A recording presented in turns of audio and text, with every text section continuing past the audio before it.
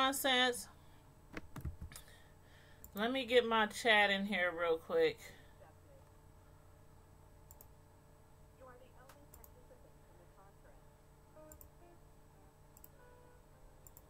One second. Let me just get my chat loaded up in here.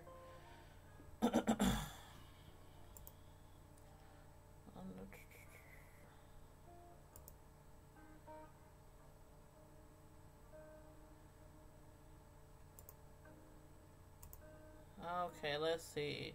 Chat. Put the new code in there.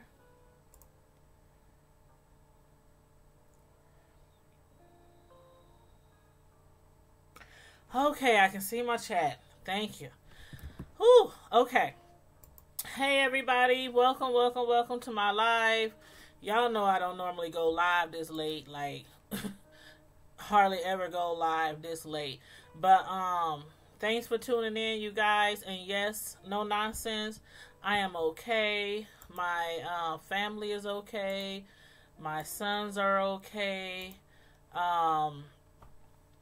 It's a mess over here in my neighborhood right now. From what I gather so far, because I was actually at work at my part-time job. I had did a live earlier on the way to work about Liam Neeson, you know, and I had did a live, and I was like, I'm just gonna be here for a few hours, and then I'm gonna go back home, you know, to my kids and stuff, you know, like I normally do. And I start getting phone calls at work, like, I don't know, maybe an hour and a half after I get to work. And everybody's asking me, are you okay? Are the kids okay?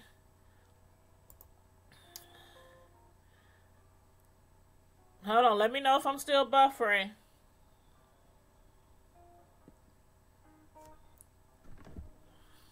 It looks good on my side, but let me know if I'm still buffering. Matter of fact, let me see if I can.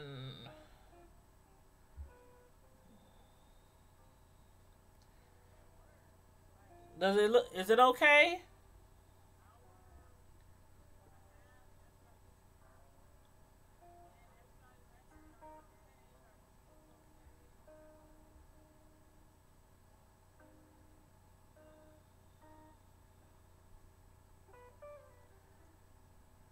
Okay. Am I buffering though, or am I okay?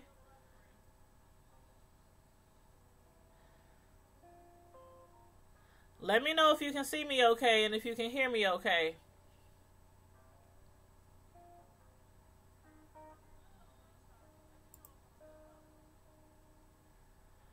But yeah, am I okay? No nonsense. Am I buffering, or was that your phone?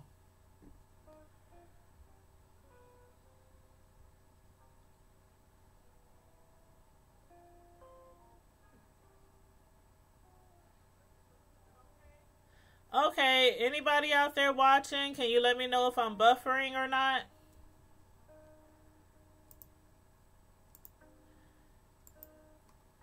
Okay, well, if I'm buffering, somebody let me know so I can try to correct it.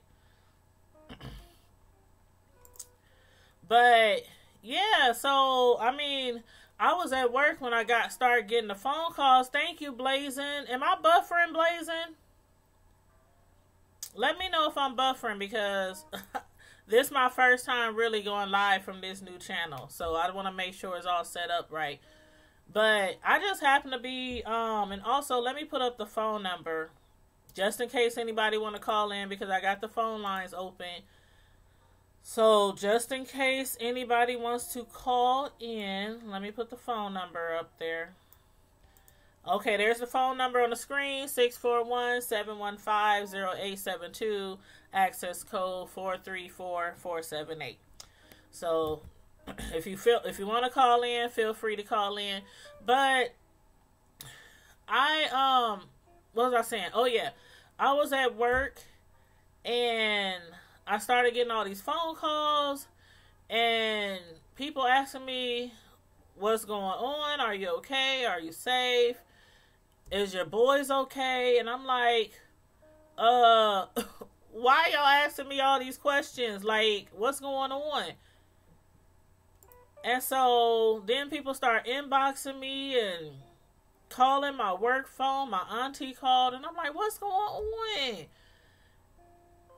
And they tell me that there's been a shooting on my block, and they were trying to basically make sure we was safe. So I immediately start calling my kids. You know, my oldest son, he wasn't answering the phone. I'm blowing his phone up, blowing his phone up, blowing his phone up. Because usually around that time, he leaves the house to go to his girlfriend's house, who don't stay that far away. But we mainly always go one direction to get out of our neighborhood, even though there's like 4-5 different ways to get out of our neighborhood. We normally go like, you know, a particular block to get out of our neighborhood. And so I started panicking and everything. And then I called my other son, and he picks up the phone. He's like, "Sup, Mom?" I'm like, okay. Okay, I can vouch for one of you guys. Now, where's your brother? And he was like, he's downstairs asleep. I'm like, are you sure he's downstairs asleep? Yeah, he's downstairs asleep. Is his car outside? Yeah, his car is outside. Okay, could you go downstairs? Mom, he's downstairs. No, you go downstairs and you verify that your brother is downstairs in his room sleep. Because sometimes he'll leave his car home and go with friends. You know, friends will pick him up and take him with him, and he'll leave his car at the house. So they both were safe, and I was like, well, dang, what happened? What's going on? Then I turned the internet on, or at work, I go to the news channel, and like literally houses down from our house, a few houses down, there was 2 shootings. One guy, he's dead. And the other guy, they said it was, he went to the hospital in critical condition. I haven't checked the news yet. Matter of fact, let me pull up KUTV right now. Because I haven't checked the news yet to see if that other guy, made it or not. But, and then I had no idea who it was. I just knew it was a shooting, and it was on my block. And I'm at work, so I had no idea who it was. But come to find out, my youngest son kind of familiar with the guy, but not really, but knows who he is. And I guess the guy happens to be some young guy. He's a rapper. And I don't know if he lives on my block or if he was just on my block over somebody else's house. I really don't know the lowdown of the story. I'm just glad we are safe. I'm like, this is really hit close to home. And I'm like, is this a bad sign for our city already? Because there was, I think, some shootings last week, or a couple of weeks ago, and the year just started. And I'm like, dang. A lot of y'all don't know about Omaha.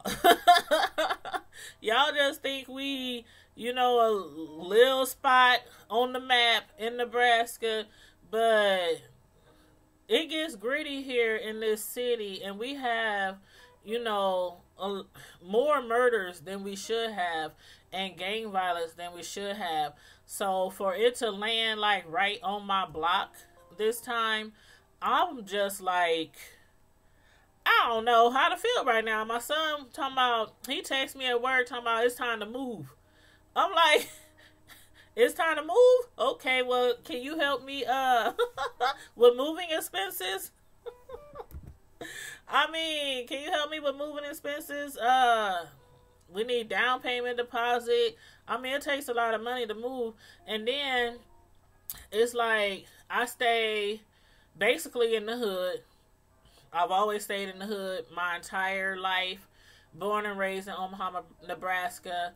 I've only stayed away from the hood maybe one time in my life for like a year. And then other than that, it was always in the hood. So I'm used to things that you shouldn't have to get used to, if you know what I mean. Like, just like how some of y'all might deal with in the bigger cities, Chicago, LA, Atlanta, bigger cities, we're on a smaller scale, but we still have sometimes more violence than we should have for us to be on a smaller scale. But we are the biggest city here in Nebraska. So, exactly. Prayers for the deceased family. I don't know them personally, but there's a lot of people on Facebook posting their rest in peace. And you know how it goes when somebody passes away and people start, posting prayers and posting words of encouragement and things like that. It's like all over Facebook, all over this young man. And when I say young man, this is like a young man, like a young man's page. And again, I don't know him personally, but I mean, yeah, it gets gritty up here. It does, Blazing. I'm serious. It really does. And like I said, I've been in the hood all my life, so murders and shootings is nothing new. And then, growing up, we had all kind of different games in our family, from GD to Bloods to Crips to, in our family, all around on all sides, mom, dad, stepdad. I mean, it was nothing to grow up around people who was, living a violent life. Or maybe walking a violent, you know what I mean, hanging around violent people, things like that, fighting, shooting, people going to jail, in and out of prison. I'm used to that, but still, when it gets so close to your house, so close to your home, it's so different. It's so different. And to be at work, like, panicking, like, if my kids do not answer this phone, I'm about to get out this place. I'm about to clock out. And mind you, I'm the only one there, the only one working at the desk at the nursing home. And I'm like, I'm about to clock out, lock these doors, secure the place, and I'm out. But finally they answered, so I'm glad they answered. I'm glad they safe. And when it was finally time for me to get home or get off of work, I'm like, okay, my auntie called down to my job, and it's like 2 of my aunties work at my job, and one of them was off and one of them was at work. So she called to alert me and my auntie of what's going on. And also she was like, I don't know how you're going to get home. I'm like, what you mean? I'm like, I'm sure I'll be able to get home. She was like, niece, she said it's like, I don't know. Let me see. It's probably like a 10 block radius around my house. And mind you, there's like 5 routes. At least. It's at least 5 routes. Because I stay like on a long block, and then I can go out this way, I can go out this way. And when you go out this way, there's like 2 more blocks on the side this way, another block on the side this way. So it's plenty of routes to get to my house. They were all sold up. Police tape. I mean, police cars literally blocking sideways each block. And I couldn't get my car on none of them blocks. The police wouldn't let me get my car on none of the blocks. I was like, okay, how am I going to get to my house? Because the police were really not trying to allow me to get to my house. So I ended up finally, after going block to block, trying to get to my house, finally one of the police cars, or one of the guys from the the police, the people who were basically blocking all the blocks, the police, they finally was like, you know what, if you park your car back there, I can walk you home. So I'm like, you gonna walk me home? He walked me all the way home. It's cold. It's like 8 degrees here. Cold, like 8 degrees here, and he walked me all the way home. It was like 4 blocks. And he was like, I have to do it for your protection because at that time, I don't know if they had, anybody in custody. And of course, he wasn't going to tell me. The policeman wasn't going to tell me. But I had made a post on my Facebook page. I'm like, although I was kind of feeling like uncomfortable walking with this policeman, because I mean this dude was walking like we was almost shoulder to shoulder walking all the way to my house. I'm like, dang, he ain't gonna give me no room. I'm trying to scoot over and walk a little further away, and he keeps getting closer and closer. I'm like, okay, I got my own bodyguard. But then I was like feeling kind of weird because I don't know, I have these weird vibrations when I'm close to a police officer, and I think it just has to do with a lot of what's in social media, a lot of police brutality. It was crazy. It was like after I parked my car, I had to walk a couple of blocks just to get to the intersection where the cop was, who said I could park my car a couple of blocks up, and then I would have to walk, and then he would have to walk me the rest of the way. And I got out the car, and I grabbed my laptop and put it in my duffel bag, and I threw it over my shoulder. And I'm like, I don't know, I just felt awkward because I'm walking up to this cop. I got a duffel bag on my shoulder, and he could tell it was like something heavy in there because the way I was walking, and I got a big, huge laptop, so it's really heavy. And I was just thinking like, oh my God, I don't know. I just, for some reason, I felt safe, but not so safe. Does that sound strange to you guys? Like, I don't know. Some of y'all might understand where I'm coming from, but it's like, okay, I know this police is here to protect and serve, but I just don't trust all police. I guess I can just put it that way. I just don't trust all police. And it's dark. We on an alley. Like, we on an alley, a dirt road, and it's dark. And the only thing you can see is police lights way down there, way down there, way over there. And I'm walking with this police officer in a dark gravel dirt alley. And I was just like, God, please just let me get home to my sons. Just let me get home to my sons. I just never had that feeling before. But I'm home. I'm safe. I just want to say thank you to all those who checked on me. Thank you to all those who called my job, blew my phone up, inboxed me. I was like, there's a lot of people who know where I live.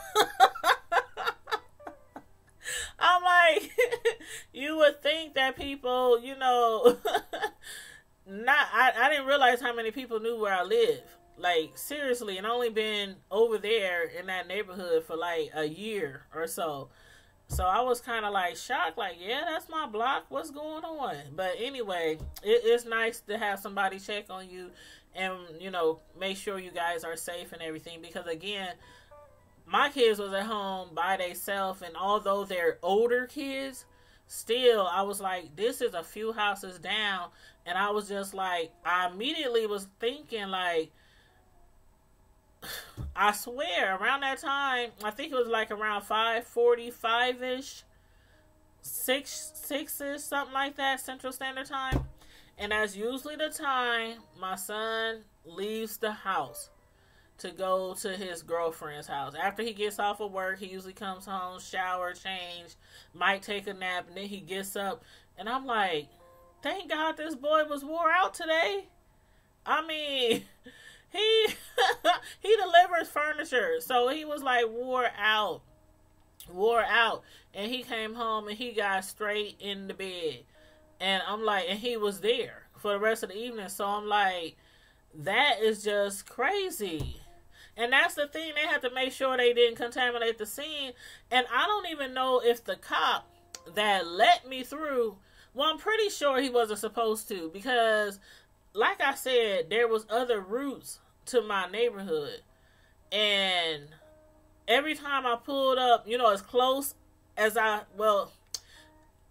comfortable position, you know, to the intersection, not too close on the cops, because I mean, somebody just got murdered and they're probably looking for, you know, a suspect. So I didn't pull too close, but I would, every intersection, I would pull up, open the door, and just open the door and start yelling like, can I get through? I just want to go home. And each time, I'm sorry, ma'am. And this one guy, I thought he was going to let me through. He was like, he felt so bad. I'm like, listen, I just worked between both jobs 13 hours today. I just want to go home. My kids is home. He said, are they little?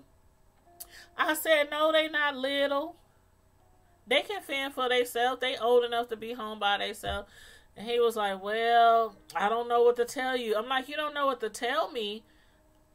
I can't get to my house. Like, you guys have surrounded like a 8-10 block radius, and like 2 blocks over, 2 blocks over, 3 blocks this way, 3 blocks that way. I mean, it was like a huge radius that they covered. And he told me I couldn't go home. I said, so what am I supposed to do? Well, you can try to come back in like 2 or 3 hours. I'm like, 2 or 3 hours? He said, yeah, because forensics literally just got here. And it's going to take them a few hours, and we can't have nobody contaminating the, you know, scene. I'm like, dang. I said, can I just park my car somewhere and walk? And he was like, nope, I'm sorry. I can't let you do that either. And at that moment, I was literally about to call my cousin, who stayed like right by me, like a block outside of the area that was taped off. And I was gonna call them and be like, open up the door, fam, let me in. I know they knew what was going on, because they like a block away from the scene, and they on a hill, so they can look down. They can literally see my house from their backyard. So I know they knew what was going on. So I know I would have been, you know, okay to go over there. They wouldn't have minded. But I didn't want to go over nobody's house. I wanted to go home. I've been working 13 hours that day. I want to go home. Well, today. I said that day. But today. So anyway, I tried one more time. And I tried the last intersection, which was a dirt road. It got huge crater holes and everything. My car was just like, you know, that's how raggedy the road was. And it was dark. And I pulled up as close as a comfortable distance. Opened my door, and again, I was like, officer, can I please get through to my house? Again, I'm sorry, ma'am. We can't let nobody through. We can't let you contaminate the scene. I'm like, but I really, really want to get home. I'm like, I just want to get home. They come out 2-3 hours. It's going on 9:30, 10 o'clock. And I'm like, again, I could probably go over to somebody's house and chill, but I would have to be over their house till like 12, 1, 2 in the morning, maybe. And then try to go home. Nah. So I really wasn't feeling that. So anyway, this guy, I think he just, I don't know. He looked really young, like he could have been a rookie. But he was like, you know what? Just park your car up there around the corner and stuff, because the gravel road is really narrow, and basically 2 cars can't even pass on the same road. That's how it was. So I had to back all the way out, because they had to keep that road clear. That's why I had to park around the corner. I mean, and then I had to get my stuff, put in my duffel bag, walk back to the police officer in the dark. It's freezing cold. I'm like, oh my God, I just want to get home. And then the whole time I'm thinking, like, I don't know who this family is. I don't know who was killed. But I just started praying for them. Like, God, you know, please look after the person who was shot, the one that's still, you know, in the hospital, I believe, still in the hospital, you know, Bless him, bless his family, the guy who passed away, if he has children. I mean, I was just like praying, like, you know, like if I was praying for somebody that I knew. So it's crazy over here. And I just looked out the window before I went live, and it's still lights. I can see right out the window the lights though there. They basically said once you see the lights gone, then you can go back to your car. And I was like, should I go to sleep and just get my car in the morning? I'm like, no, I'm gonna stay woke for a couple of hours. And that's when I decided to go live and talk about it, because it's like really, really a scary situation, you guys. And again, prayers to the family of the guy. I'm not gonna say his name. I saw it on Facebook. I'm not gonna say his name in respect of the family. I think they might have said it on the news already, the name of the person who was murdered, or killed, I should say. So, just a respect for the. Hey, chef, how you doing? Chef and shade. But yeah, no nonsense. Prayer, for the deceased family and all his loved ones and friends. And I was just going down his timeline, like, this guy has a lot of friends, a lot of loved ones. I don't know what happened. Some people's like, it might be gang related. I mean, I was on the guy's page and I did see a lot of pictures of a lot of people, including him, throwing up gang signs in a lot of the pictures. But I'm not pressing any judgment. I'm not going to say it was gang related because I don't know that. And, sometimes people prejudge, and, oh, well, this person because that's what they gonna do. By tomorrow in the news, they gonna be talking about this young gentleman. They gonna be talking about his social media. You know how they do. They gonna be talking about the social media. They gonna be showing pictures, and the police and everything are going to, like, with fine, like, tooth comb, go through this person's life and the person who was also injured that was taken to the hospital in critical condition. So I'm not going to pass any judgment until we get more information, more detailed information. But I cannot say, or I cannot lie and sit there and be like, dang, was this guy in a gang? Is it gang related? It does cross your mind, but I don't know.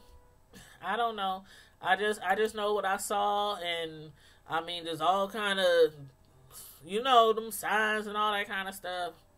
So I don't know, but regardless, it's still somebody's child. It's somebody's brother, somebody's cousin, friend, maybe parent, maybe uncle, So again, rest in peace to the deceased. And I said my prayers already, but bless the family. Bless the family. All right, now nonsense. Thanks for checking in. I'll see you on social media tomorrow. I'm sure I'll see you tomorrow. If you upload some videos, I'll try to tune in. But yes, I don't know if anybody is watching who, I think a few of y'all who tuned in is from Omaha, from my city. So if you have any comments on the situation and would like to call in, let me know. I got the phone lines open. The phone number is posted on the video. So if you know the person, or know somebody who know the person, or got anything to say, or want to give your respects or anything to the family, feel free to call in. Because again, I don't know the person personally. I just, ask God to, bless the family, console them, give them peace, help them get through this, because regardless of how a person dies, it still makes a huge impact on everybody involved and their family and friends and loved ones. So that's all I have to say on that. And again, I thank God that my sons were safe. I still have to, give God thanks for that as well. But I don't know. I just hope it's not a bad sign for what's to come. You know how you have like shootings and murders before summer? It's like, it's too cold out here for that. Like, who just goes around I just hope it wasn't like an intentional shooting. I really hope it's not gang violence. I really hope it's not gang related, because it's just so close to home. And we already have a bad name, North Omaha. We're known for violence. We're known for gangs. We're known for shootings. It's just sad that it's a fresh new year, and already this is how we starting the year off. This is how we starting the year off. And it just makes you wonder what's to come for the year. What's to come when spring gets here, when it get a little warm, when it gets summertime. But we just gotta pray for our city, pray for our loved ones, keep ourselves prayed up. And it's crazy because I pray a lot, and sometimes I don't have a reason to pray. I don't know. I think I get that from my mom, because rest in peace, my mom, she was like a prayer warrior, raised me in church since I was 4. And I'm telling you, she would pray all the time. She would be washing dishes praying, folding clothes praying, combing my hair praying, burning my ear off with a hot comb praying. She was always praying or reading her Bible. She was like really, really religious. And so I get that from her. So when I was on my way to work, like, before I started my live video, I was, praying in my head. Just for some reason, I just started praying, Father God, please, bless my family, my friends, my love. I just do that, like, just out the blue sometimes. And then I was messing around with my little phone and everything, and started to do my live and drove to work and started working. And it's like, you never know, when you pray, why you praying. So we hear that all the time. Stay prayed up. Make sure you and your family stay prayed up. And that is really, something to live by. And we don't ever know what's going to happen, when something bad might happen. But it helps to be prayed up. And always, always, always, even if your children are grown, still talk to them. Children are, once they hit like 18, 19, 20, 21, 22, I know sometimes it's kind of hard to still parent them because they think they know everything. And sometimes they be out there in the streets and they be doing stuff that they shouldn't be doing. And still talk to them, stay on them. They might know right from wrong. They may know they shouldn't probably be hanging around certain people or certain individuals. And sometimes they might fall and bump their head. But you still have to stay on them. Still continue to pray for them. Still ask God to alter their steps if they are on the wrong path. And, keep your family prayed up. And even if they 21 or 22, 23, 24, 25, if you see your children out there doing something that you think they should not be doing, continue to talk to them. Don't beat them over the head with it, because you know you can run them off. You know you can run these kids off if you do too much.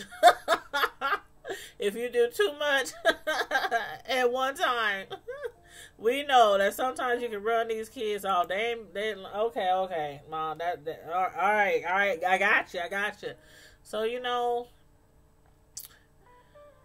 But anyway, see you later, Blazing. See you later. I'm about to end this live as well. I don't have any phone calls coming in, so I'm gonna turn off the phone lines. But again, keep the family of the deceased in your prayers, as well as the person in the hospital that was taken there in critical condition. I just checked the news and I didn't see any updates, so you know, hopefully he'll pull through and he'll be able to come home and maybe even help the police identify, if they don't have a suspect, you know, identify who possibly, you know, shot, you know, the other person or killed the other person. Or hopefully this crime will get solved, and hopefully justice will be served. And no, that's all I gotta say on this matter. But anyway, you guys, I'm going to get off of here. I'll probably still stay up for a little while longer just to see if it's safe to go get my car pretty soon. I really don't want to go get it early in the morning because it's already 8 degrees here. It's going to be way colder in the morning, and I'd rather go get my car now, put it in the garage, because I'm working from home tomorrow morning. And I just don't want to have to leave the house in the morning if I don't have to. So anyway, you guys, again, thanks to everyone who called me, texted me, inboxed me, to check on me and my family, to make sure that we were safe. And again, regardless of the circumstances, regardless of who this person was that was killed, I don't know this person from Adam. Please pray for the family, pray for the victims, and that's it. And in the meantime and in between time, Prime Time Squad, as usual, stay blessed, be safe, stay safe, be blessed, and I'm out. Deuces.